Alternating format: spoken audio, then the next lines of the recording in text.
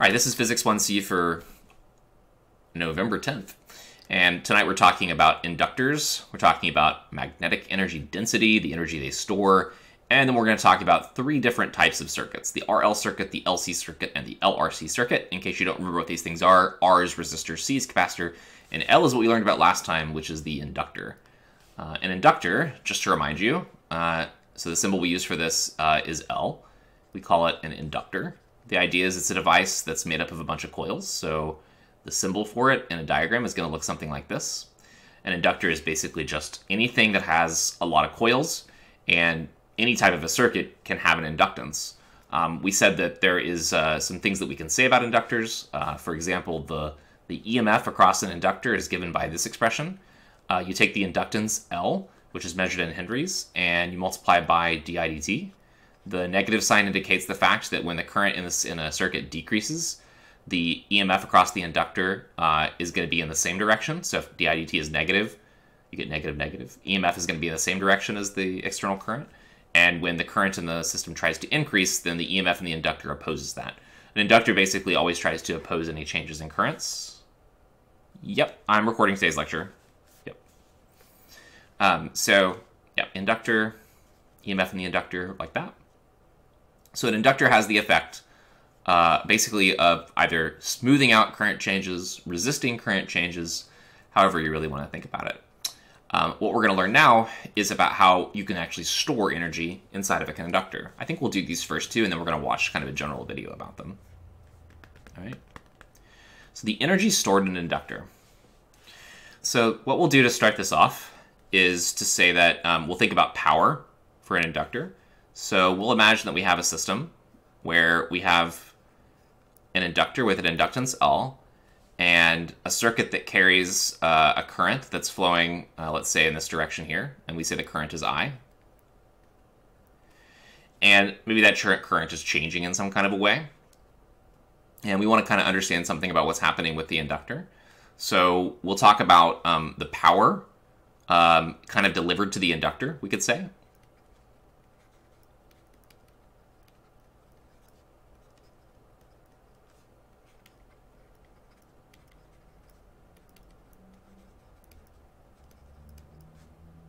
Now, in general, we have this expression that tells us that power is related to current multiplied by the potential difference, or written in another way, that power is equal to current multiplied by EMF.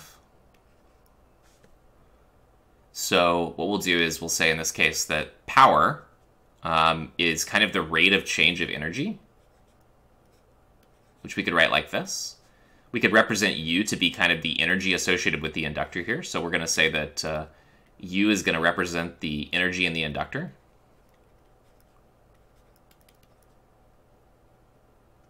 We'll just say the energy in L for the inductor.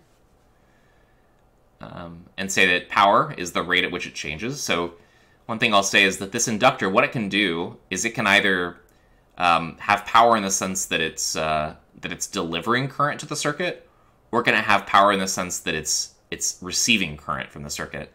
And the way that that works is that when you have current flowing through a system like this, there's going to be a magnetic field that's set up within the system.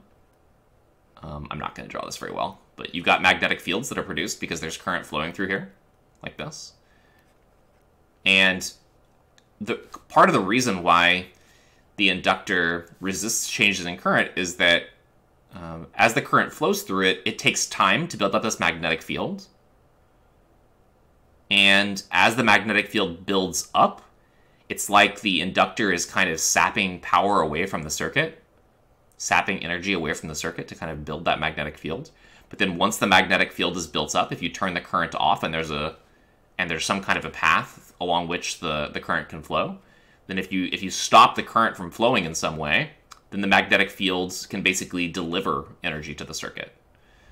And in general, I think we're going to say that when the inductor is delivering power, its power is going to be positive, and when it's building up a magnetic field, its power is going to be negative. But we're just interested in kind of this piece of it, the energy itself, the energy that's stored up in that magnetic field. All right, so we'll say the power in the inductor is going to be related to the rate of change of energy in the inductor, and that's going to be equal to the current I multiplied by the EMF. And in this case, we're going to use the EMF in the inductor itself because we're interested to the energy in the inductor itself. So the EMF across the inductor is given by this expression here. We're not going to worry about the negative sign for now, because after all, it's just going to show up as an overall sign in the equation that we're going to do here. So we're going to just write it like that. And then we'll just multiply both sides of our equation by dt to clear the denominators. So we'll end up getting du is equal to I times L. I should use the same i's here, actually. So I is going to represent the instantaneous current. That's often what we do in this book right? So it's going to be I times L, and then a di right here. And now we're going to think about what happens as the energy is stored up in the inductor as we go from 0 up to some current I. And on the left side, this will just be kind of, we're integrating du, so this is going to be just the total energy that gets stored in the inductor over that process. I'll put a little L right here to represent this is the energy in the inductor. This equation right here, this is pretty simple, right? It's I times L. L is a constant, basically, right? So the integral of I di, what would that be? Basically just doing this. What's that integral give you? Yeah, so this is going to be 1/2 times the inductance multiplied by the current that flows in the system squared. That's going to be the energy in the inductor.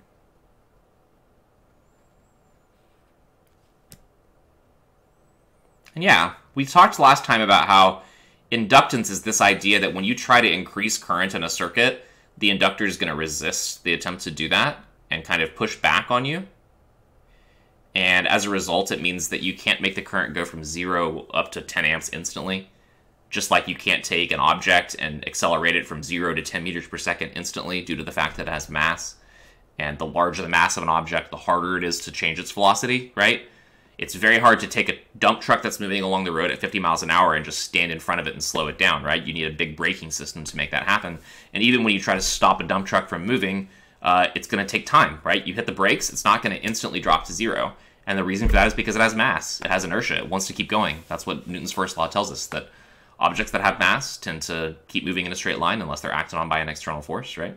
So in the same sense here, that once you have an inductor in a circuit, it basically endows the circuit with a kind of mass in a way that stops you from instantly accelerating the electrons in it up to a certain current. It stops you from instantly decelerating the electrons in the current down to a certain speed. And so that means that inductance itself is similar to a measurement of mass.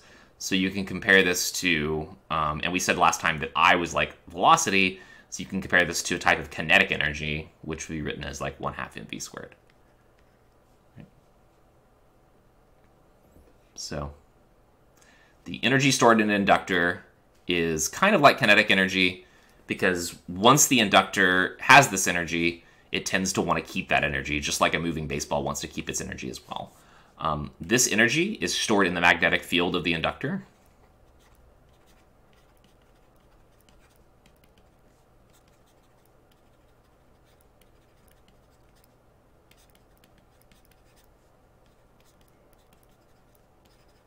And just to make it less easier to understand, it's just the energy stored in the magnetic field of the coils, right? There's coils, and there's a magnetic field that's produced there. Now, one of the things that we were talking before class, one of the things that Mr. Meower mentioned is that when you're talking about solenoids inside of circuits, there's multiple considerations. He mentioned temperature, but also interference from surrounding components. These inductors have the effect of kind of generating really high fluxes through them because of the coils that are there. So one thing you have to be able to do in electrical circuits is you have to be able to shield the magnetic fields from one portion of the circuit from affecting the magnetic fields of the other portion of the circuit. Is that what you were referring to, Meowers? When you were talking about interference? Yeah, exactly. So shielding these magnetic fields becomes really important, especially when you have electrical circuits that have all kinds of components inside of them. You probably have multiple inductors and capacitors and resistors and all kinds of other little pieces, diodes and all kinds of stuff we haven't even talked about yet. But yeah, the fact that these things, they want to store magnetic fields. And so if you have an external element that has a changing current in any way, it's going to affect this system right here, and it might create some interruption in the current that's flowing, which then might kind of in turn affect the readout on a display. It might affect the numbers that are showing up on a device that you're using to measure things and all that kind of stuff. So, yeah. Okay, so that's the energy stored in an inductor. Now, I can't remember because we got started a little late here. Did I get... Yeah, okay. I don't think I have a problem specifically associated with this. Just something that we kind of want to know about. The energy stored in an inductor. All right. So let's move into magnetic energy density then. So this type of energy, since it's stored inside of a magnetic field, if we look at a specific case, we can actually talk about the way in which that energy is stored kind of in the region around it, the type of density of the energy itself. So let's scroll down to where, let me make this a little bigger. All right.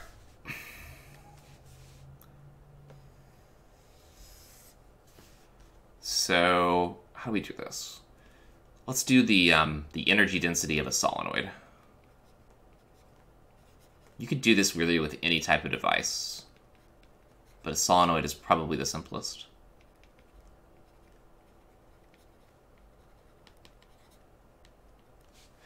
Okay, so we have a solenoid.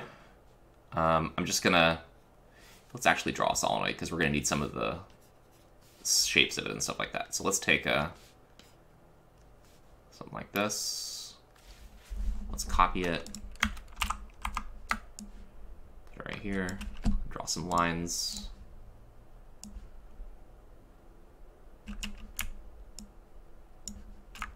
So we got like a tube around which we're going to wrap some coils. So there's our tube.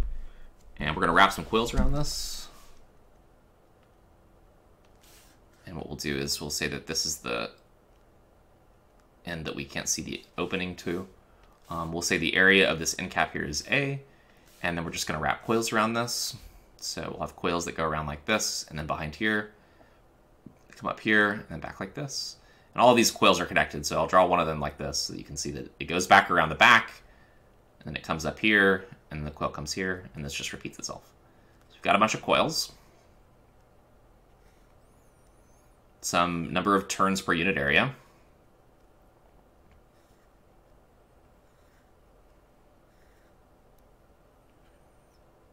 Okay. And let's make it like this. So we'll say that we have current flowing in this way. And it comes out the other side here. So that along all the pieces of this, the current is flowing kind of in this direction here. What direction is the magnetic field that's set up by such an object going to look like? Is it going to point to the left or the right inside the solenoid?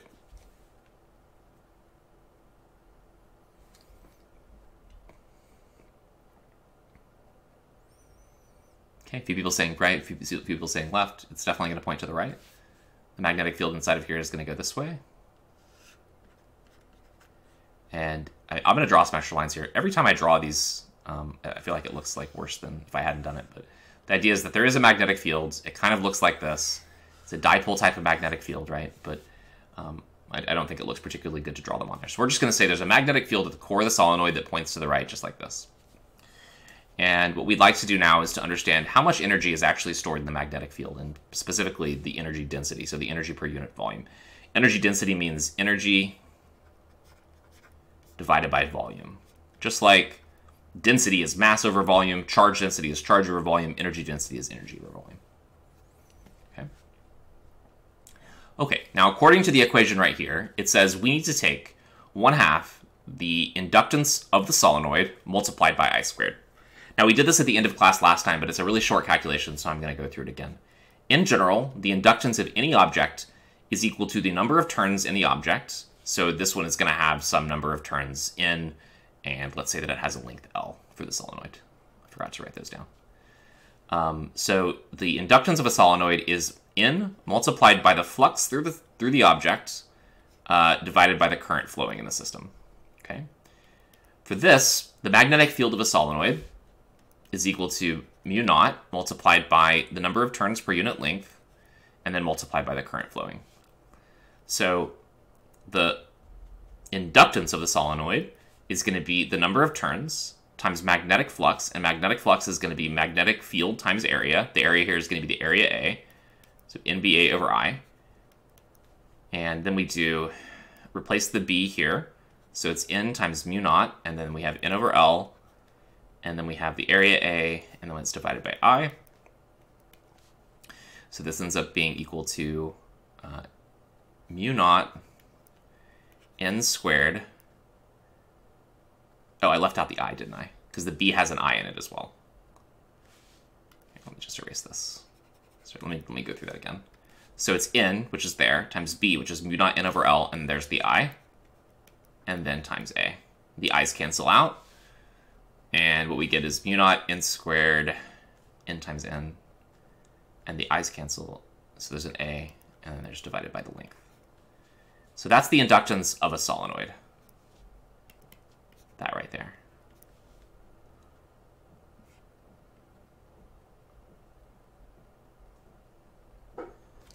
Okay.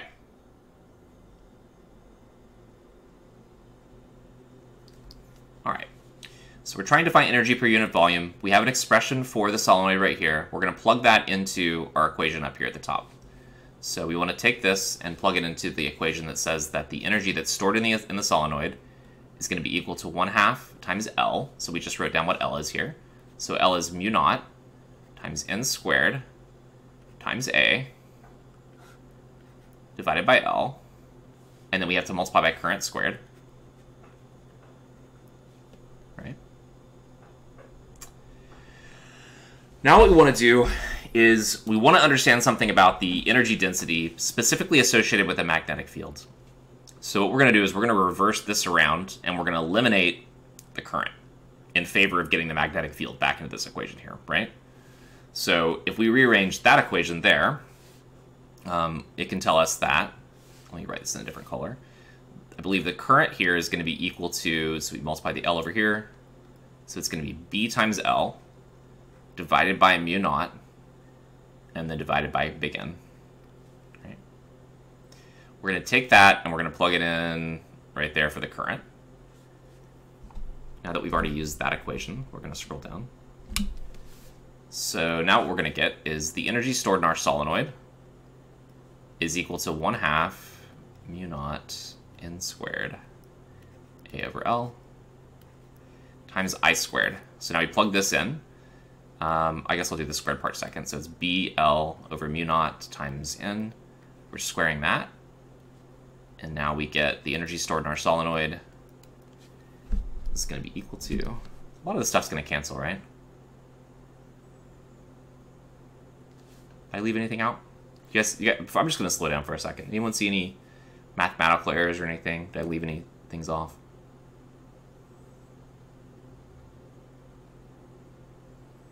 Looks good to me. I think this has all the things we expect to show up in this equation. So, what do we have? Looks like the N squares are going to cancel. It's N squared. Looks like the L squareds are going to... It's not L squared, though, is it? So it's not actually going to cancel. It's going to be L squared over L. So I think what we'll get is 1/2. There's a mu naught divided by mu naught squared, so we'll have a mu naught down here. There's still an A. There's an L squared over L, so that's going to end up being L up the top. And then what's left? Just B. B squared, right?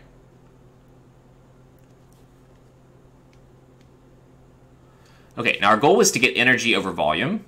We've got volume now, though. A times L is volume, right? The volume of our system is the volume of the solenoid, is A times L. So we can divide that to the left-hand side here to get that the energy that's stored in the inductor divided by the area times the length, which again is volume, is equal to B squared over 2 mu naught. The symbol that books like to use for this is U sub B. The idea is this is a lowercase u and this is an uppercase u. I probably could have been better about how I define that. But this ends up being our answer for the energy that's stored inside of a magnetic field. So we call this the magnetic field's energy density, or magnetic energy density.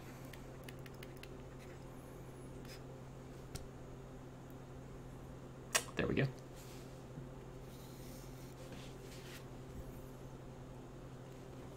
Anyone have any questions?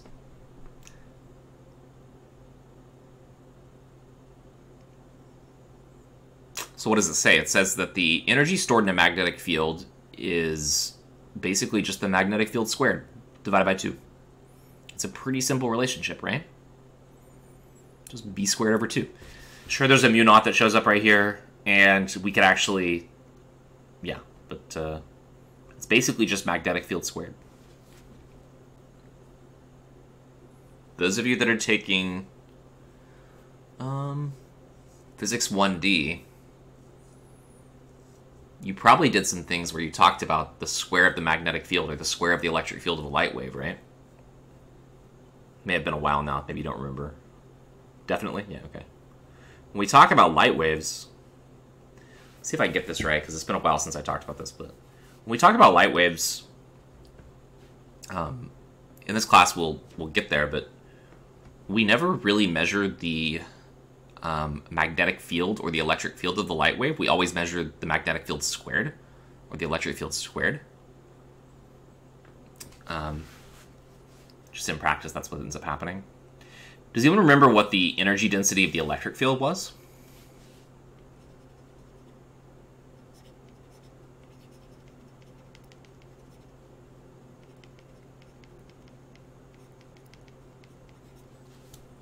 Does anyone remember what that one was? It's really similar. It has an E squared. Q squared over 2R, not quite. That is the energy between, I don't know about the 2 in the denominator, but it's basically, that would be kind of the energy between 2 charges, right? The energy stored between 2 charges, yeah. Epsilon, yeah, so it's really similar to this. The energy stored in an electric field was 1/2 epsilon naught times E squared. So that's the energy density for the electric field. You can see they're really similar to each other. This one has epsilon naught up here, this one has mu naught down here, but I mean, at the end of the day, they're really similar to each other, right? And it's not too surprising that the epsilon naught would be in the numerator, whereas the mu naught would be in the denominator. Because I think the way that these things show up in our equations is kind of exactly the opposite, right? So if you think of the, what is it? The force between 2 charges, or let's do electric field. Electric field was like 1 over 4 pi epsilon naught multiplied by like Q over R squared, right? But the magnetic fields, the mu naught shows up in the numerator, right? Just as an example, the magnetic field of the problem that we did at the beginning of class was like mu naught I over 2 pi R.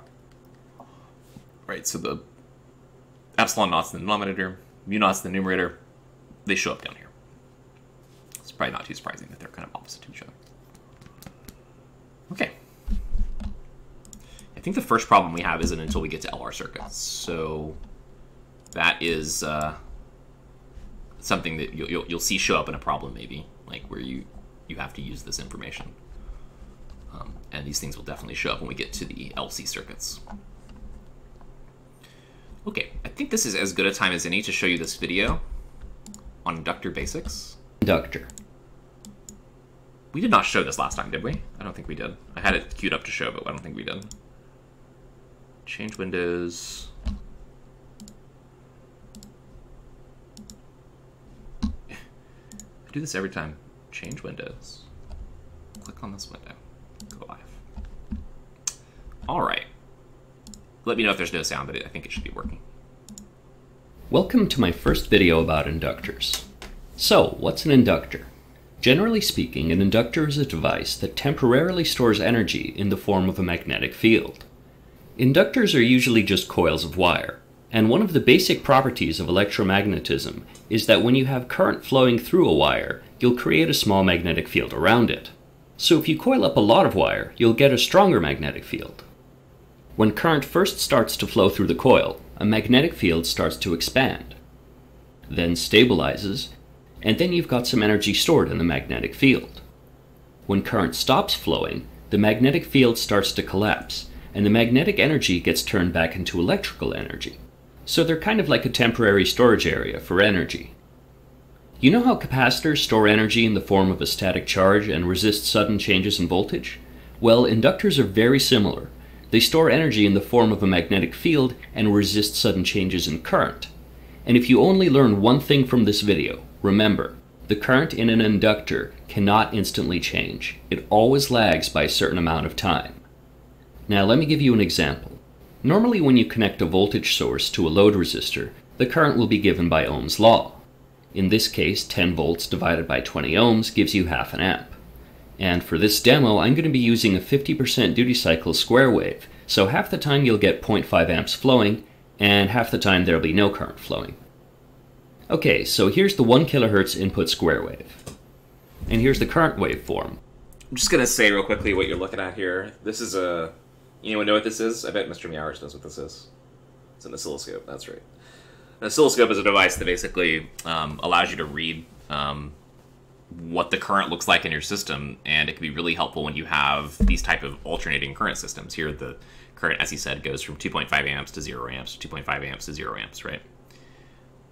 It's an Agilent. You know what the brand is? Oh, you've seen these brands before? That's funny. The ones we have at school, we have a bunch of these at school. We would have done some labs with these at school, but you've just heard of them. Oh, okay. So is it a good one? Is it a Agilent one a good one? Okay. So again, this is kind of showing you the waveform associated with your current here, and you could read some things off of this probably. 3.96 volts is probably the scale. 500 microseconds per, maybe each division represents 500 microseconds, or half of a millisecond. Usually you can read out exactly, you're not seeing the whole thing here. Usually you can see like all of the, yeah, but it's just a graph. All you're seeing here is basically a graph. Okay. Graph of current or voltage as a function of time. Also perfectly square. Now watch what happens when I add a 5 millihenry inductor in series with the circuit. All of a sudden the square wave isn't so square anymore. There's a little bit of lag in the current. And this is because it takes a certain amount of time to store and release the energy in an inductor. Now let's try that again with a higher input frequency of 10 kHz. Now it's even more obvious that the inductor is impeding the sudden changes in current.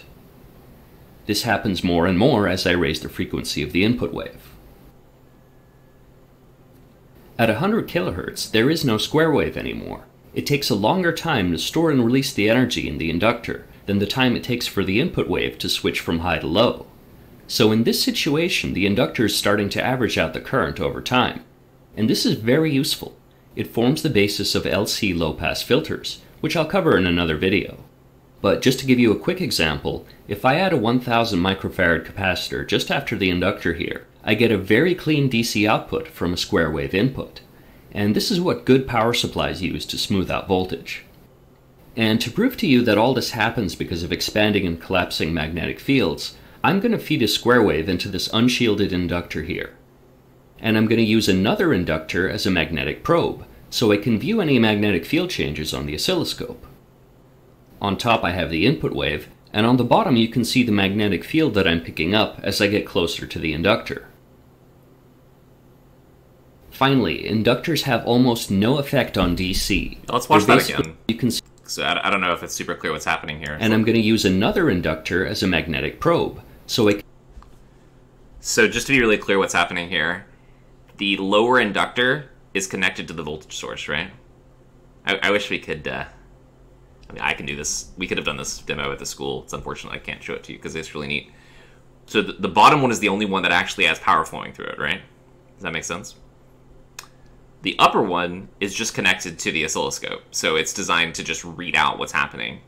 And you can get an idea of what's happening here because the bottom current coil, he's saying that there's a current that goes on and then off, and then on and then off. So it's switching, right? That means that there's going to be a change in flux, right? This is what we learned with Lenz's law. There's a change in flux through the upper coil. That change in flux is going to induce an EMF. And that induced EMF can be read out on the oscilloscope. So this is effectively what happens when you take your phone, you put it on one of those wireless charging stations, is that there's an oscillating current in an inductor below. You have an inductor in your phone that's kind of what's called like the pickup coil, and it's used to, transfer power from one to the other. That's what you're seeing, right? What he's reading out here on this next slide, the next portion of the video is the current that's being induced in the upper coil. I can view any magnetic field changes on the oscilloscope. On top I have the input wave, and on the bottom you can see the magnetic field that I'm picking up as I get closer to the inductor. He says it's a magnetic field, but what's being read out here is just voltage, right? So it's showing that, well, yeah, you've got an induced voltage. Now it's not nearly as smooth as the other one. The other one is coming from a, power source, so it's very nice and square. Not exactly square because it does have an inductor in the system, so there are these kind of changes here. But anyway, it's pretty cool. Finally, inductors have almost no effect on DC. They're basically just pieces of wire with a resistance of a few milliohms. Alright, that's the basics of how an inductor works. Now, I've got a couple more videos with more info on them and some practical examples. So if you want to read more about his stuff, this is Afrotech Mods, and he's got some good videos. There's a lot of really great videos on YouTube for this stuff. They go into a lot more detail about how a lot of these things might be used in engineering applications and all that stuff. So, is this the same one? I can't remember. No, that's a different one. Okay. All right. That's also similar to like what Mr. Meowers was mentioning too. Like you can see very clearly in that video how just having a coil in one circuit that's nearby another circuit that has a changing current can induce an EMF that could be possibly harmful to the circuit. It could create noise. It could create like static interference maybe with your system and stuff like that. I think, yeah. Very bad if you have critical sensors. Sure. Yeah. Okay. Let's do LR circuits, and then after we do LR circuits, we'll take a bit of a break.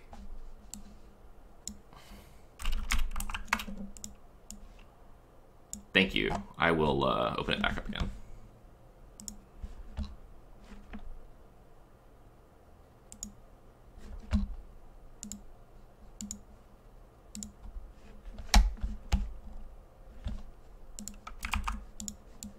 Okay, so here's an RL circuit. LR, RL, doesn't really matter what order we say in it. It's a circuit that contains an inductor and a resistor attached to some type of EMF source. Okay. So we're going to be looking at the S1 portion of this. This is called an RL circuit. And we want to kind of understand what the current in such a circuit might look like. So the first thing we're going to look at is what it looks like when we close the circuit with S1 right here. I don't know what just happened there. So if the circuit is closed with S1 and S2 open, then we're going to have a current that flows from A to B, and then from B to C, and back around this way. What we're going to do is we're going to use Kirchhoff's laws to indicate what's happening with the circuit here. So we're going to say that Kirchhoff's law for this loop right here, and we're going to travel the loop in this direction. When I go from this portion to this portion, what do I write down? Do I write down positive E, or do I write down negative E? When I go from the negative side to the positive side. Do you remember?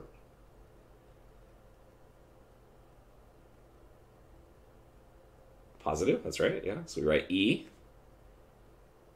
So again, we're using the loop rule here.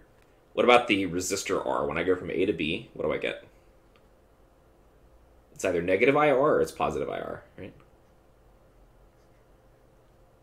Negative, that's right, because you're going downstream, if you don't remember. You're going from a higher potential to a lower potential, because the current is flowing from left to right.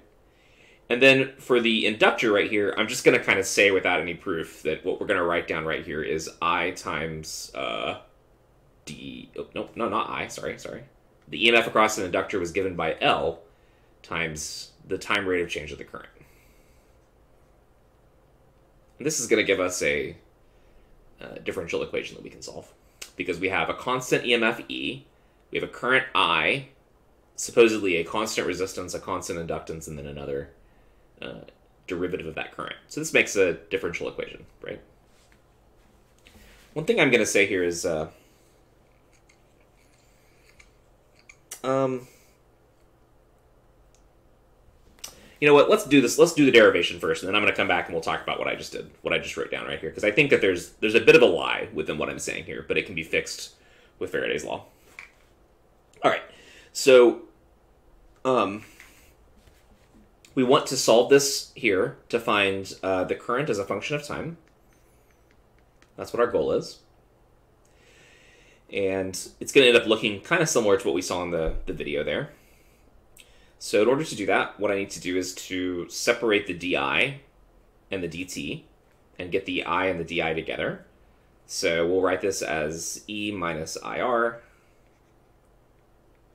is equal to L times di dt.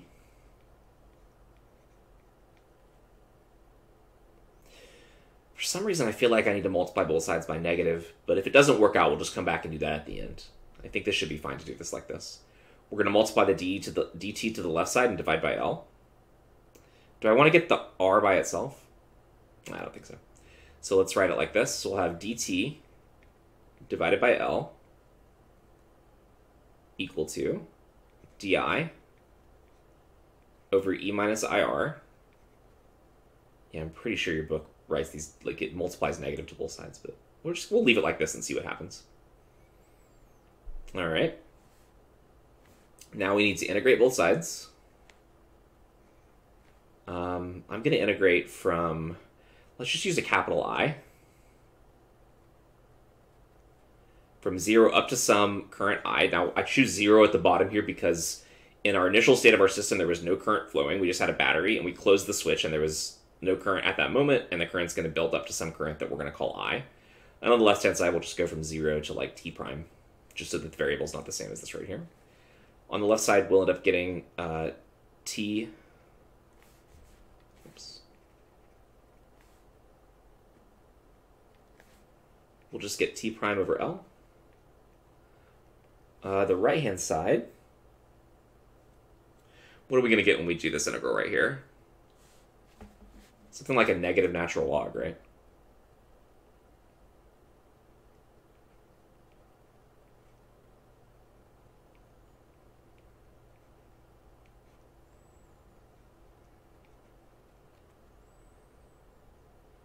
Does that look right?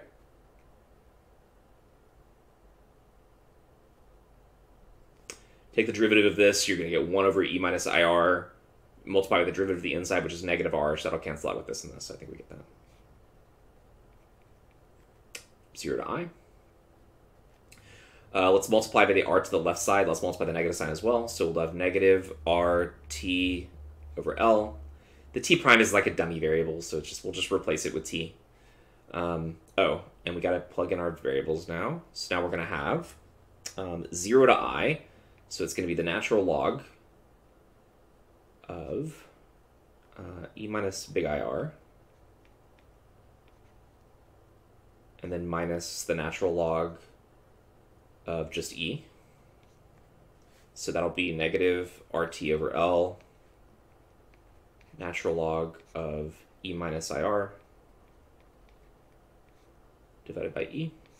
Everything look okay to everyone? Have I done anything wrong? Did I drop a minus sign or anything like that? Yeah. IR in this case. Oh, is it equal to E? I'm really going to kind of think of this current as being the current at some point in time. I is the current at some point in time. Yeah, so maybe after some long period of time, these two terms will be equal to each other. But yeah. Okay, now we want to solve this. We need to raise both sides to the e power. So what we'll get, let's start again up here. The left-hand side becomes e to the negative RT over L. And the right-hand side now is just E minus IR divided by E. Multiplied by the EMF to the left-hand side, so we get E to the negative RT over L equal to E minus IR. Want to solve this for I, so we'll basically just add this to the left side, move this to the right side, so we end up getting I times R is equal to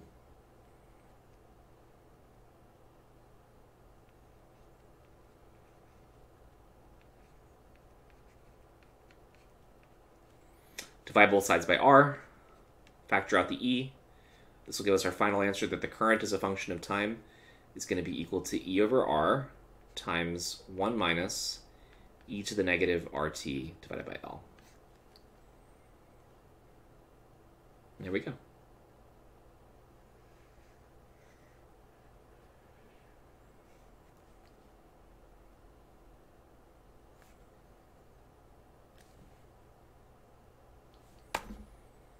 What does that look like? This would be charging the inductor. Good question.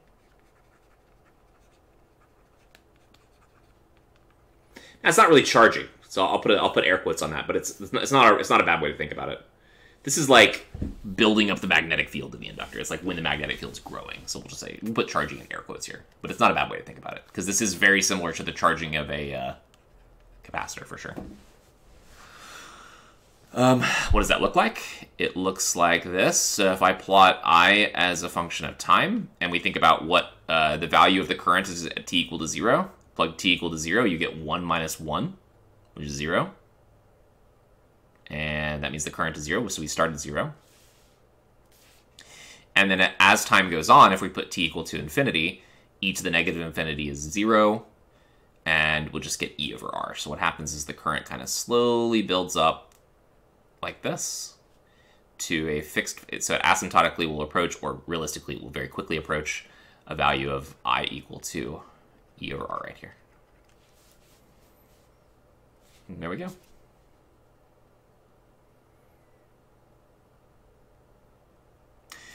Within this system right here, we can take that equation and we can write it in a slightly different way by introducing a different parameter for the time portion of it here.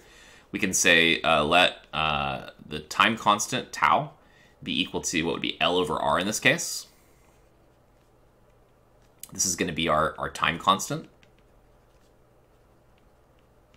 If you look at the units of L over R, you'll actually get seconds. I believe that the units, so I think 1 Henry is equal to an ohm times a second. And then obviously resistance is measured in ohms. So ohm seconds over ohms gives you seconds. And this is basically going to be the time that it takes for the current to reach, I believe, 63% of its maximum value. So this would occur somewhere right here, at which point the current at this point right here is going to be about 0.63 multiplied by E over R.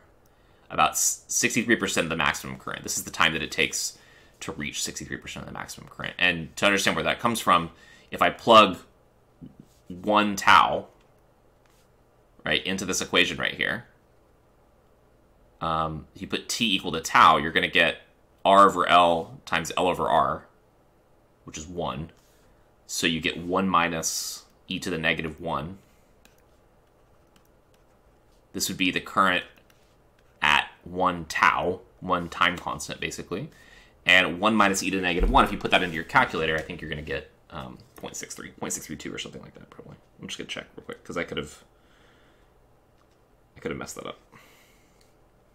My phone is not recognizing my fingerprint. All right, so 1 minus e to the negative 1. I should really get like just a regular calculator, so I don't have to unlock it. 1 minus e to the negative 1. Yeah, 0.632. Thank you, Mr. Yammers. So there we go. That is what an inductor does. It makes it so that the current does not instantly jump up to its final value. It takes some time. Okay, and the time that it takes is basically dependent upon these two quantities right here. The larger the value of the resistance, okay, the smaller the time constant is going to be, and the bigger that the value of the inductance, the bigger the time constant is going to be. Let's see if we understand that. So why would it be the case that a large inductor would be, what would that be? Okay, what's a large inductor? It would be something.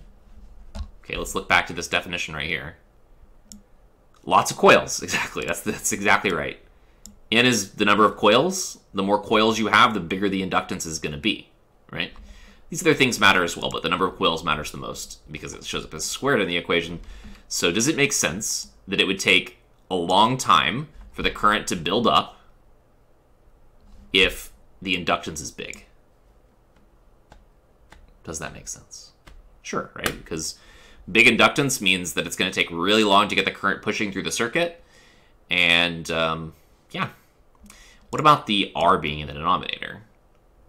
Why is the R in the denominator? The bigger the resistance of the circuit, the smaller the time constant is going to be.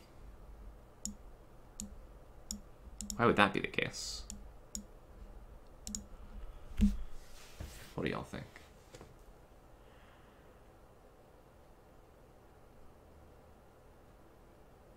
Weaker magnetic field, because more resistance. What does that mean about the final current? The final current is going to be smaller too, right?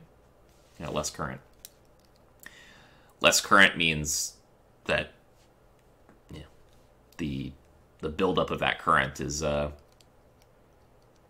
to be a smaller change, right? Because you're going from, just think about this, you're going from 0 to E over R, right? So think about going from 0 to E over 10, let's say, versus going from 0 to E over 100, right?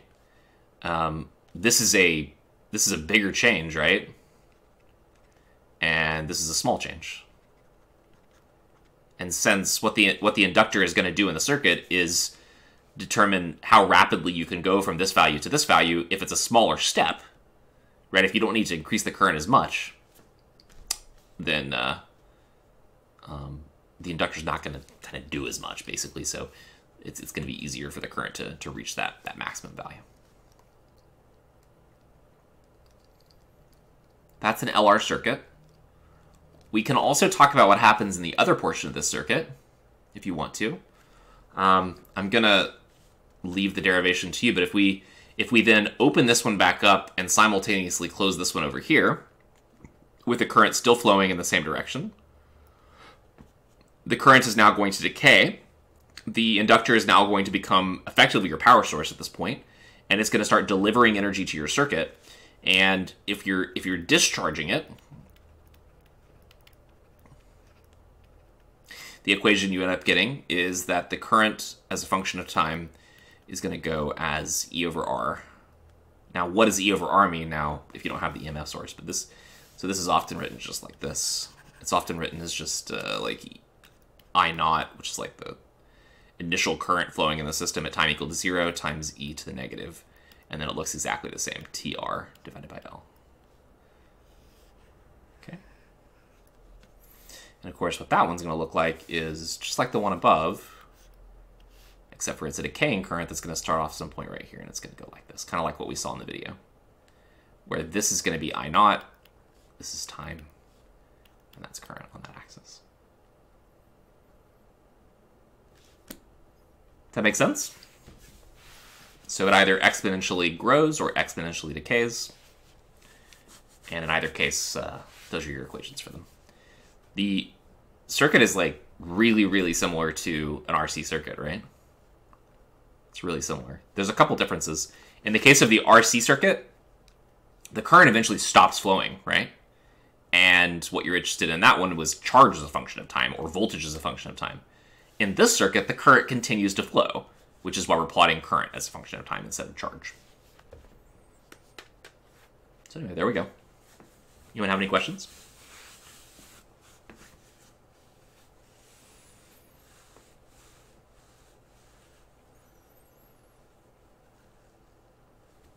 All right. Shall we take a break and then do a problem?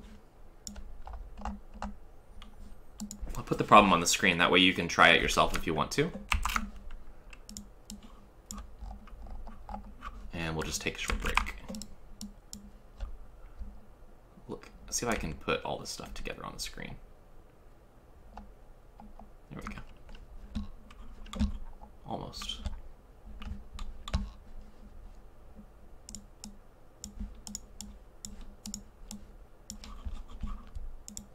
All right, so let's take a break.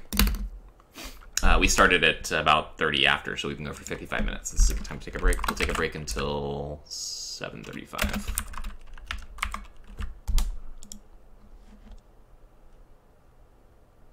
And I will stop the OBS.